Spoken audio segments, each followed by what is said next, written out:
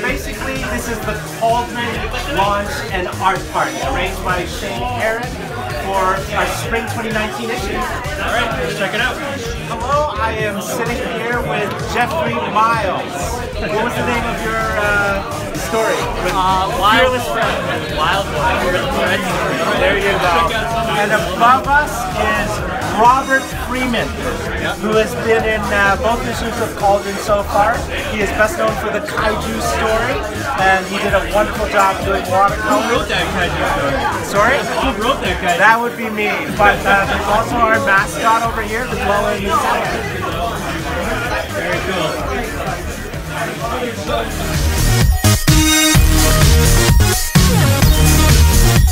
Our amazing artists. This is Bob and Becca, and over here is Jason as well, and you can see a selection of the awesome art. Here's Becca's right over here. This is Matt's sketch here and all. This is by Jason Tosowicz, who's standing right in front of you.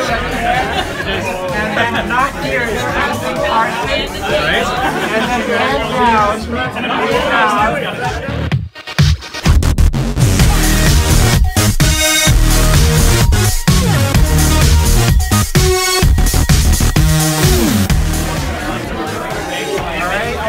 we have Matt's sketch aired on. There's his piece in the show right there. He did an amazing job with text illustration. Behind more Robert Freeman stuff. And right behind you is Melinda. She's awesome. She's been hitting our table all night. She's great. Highlight over here. Fearless Fred Kennedy did this amazing text piece for us. And then we're coming across, this is Jeffrey's section. Here's an original Shane Aaron, if you wanted to hand right behind you. There's Shane right there, who organized the event. Another mad sketch right over here, Aaron.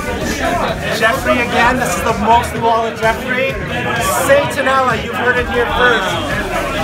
Character that's debuting at our show. It's a homage to the 1970s Vampirella type character.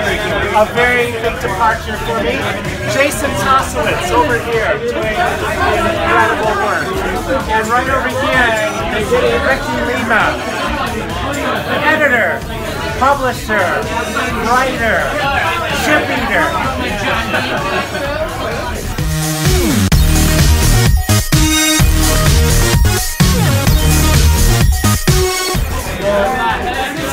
We're in front of the wall of rock. Tell us. All Copic, all brush, and I bought it all on Amazon, so it's all free. I got somebody else to do it, right?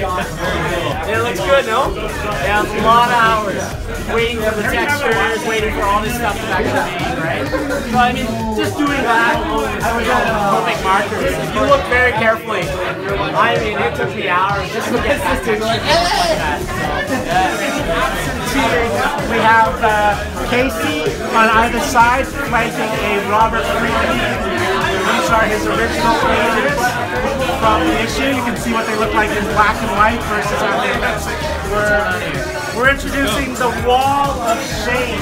All Shane. This is all Shane, and Shane was the one who organized all these lunatics to do this show. You think I was hurting cats? He was. Sold? Sold. Oh yeah. We don't mess about here. Red dot means sold? Yeah. Get that bush in there.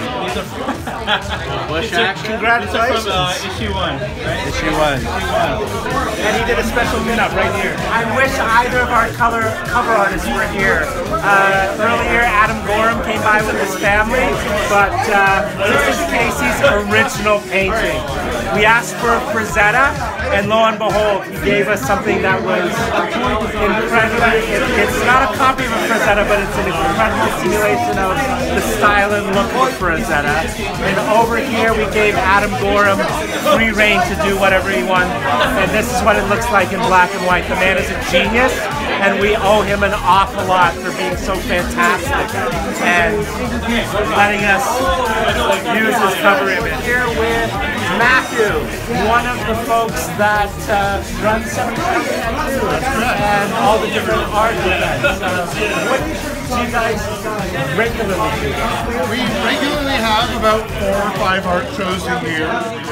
Usually smaller group shows or solo shows. And this time we have you guys. We have almost 15 artists, over 40 pieces. This is almost the biggest show we've ever had. Oh wow, very cool. We're proud of that actually. And where can they find you online? www.7crownstattoo.com or 7 Crowns Tattoo on Instagram.